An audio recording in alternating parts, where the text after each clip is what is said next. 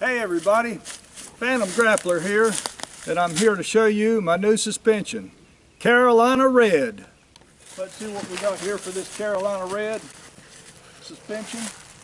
We'll start off with the grappler's hitch on some Dutch Kevlar. I believe this Kevlar is the 2.2. This is the new version of Dutch's Kevlar. It has a tighter weave, and it's a 1,500 pound test.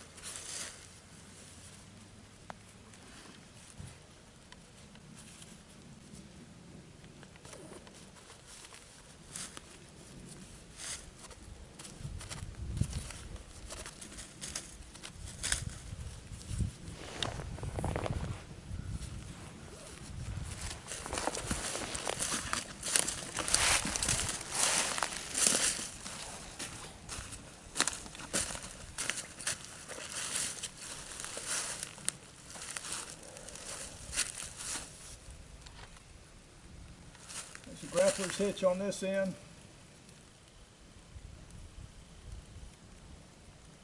This is a double diamond knot. It's a 2-strand double diamond knot.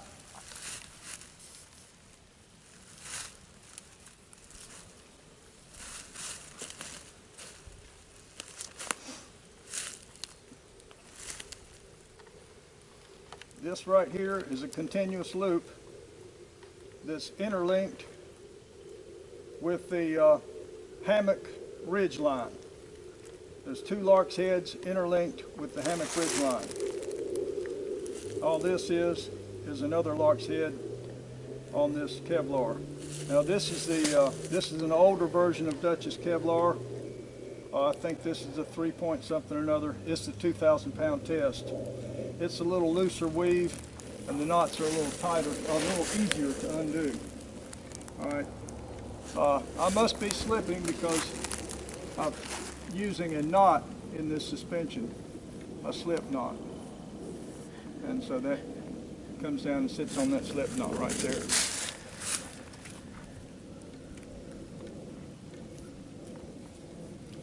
You just slide this continuous loop up to where you want it, and you place a slip knot below the continuous loop, below the lark's head. And then you slide that down to it, and that stops it right there. That puts the brakes on it. Now let's see if this can live up as advertised. I'm going to try not to drop my hammock on the ground. I've dropped my hammock on the ground numerous times, and now on this end, I open up the continuous loop. I open up that lark's head, and open up the lark's head on the end of the hammock ridge line. These two are interlinked. These lark's heads are interlinked. And then place the hammock inside that. Place the gathered end, or the gathered ball, inside that.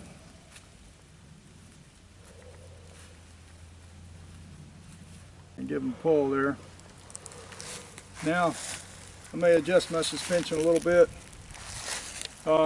Here's all you do to get it undone, is you pull on that, get it undone.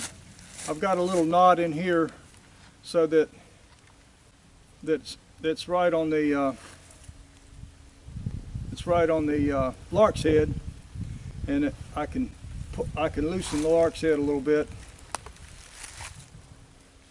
I can loosen this lark's head up in case it gets jammy. Okay. All right. Now I'm just going to tighten this up just a little bit. Put the hammock where I want it at, and I'm going to put a slip knot in there. Tighten it a little bit, pull the lark's head down onto the slip knot, and that puts the brakes on it. That's all you do right there. Now we go to the other end. Let's pull this up a little bit, get it out of the way.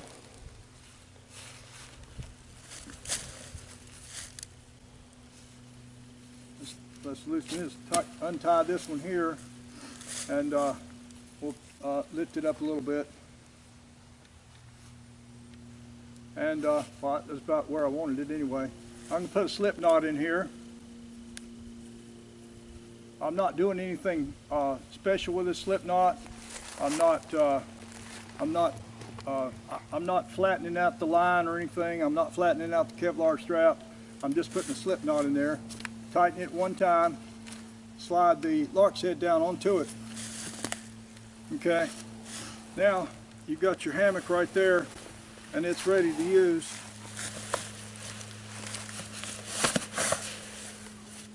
What got me to thinking about this suspension is that I wanted to do hardware free and knot free, and I wanted to lighten my suspension, and I wanted to make it simple.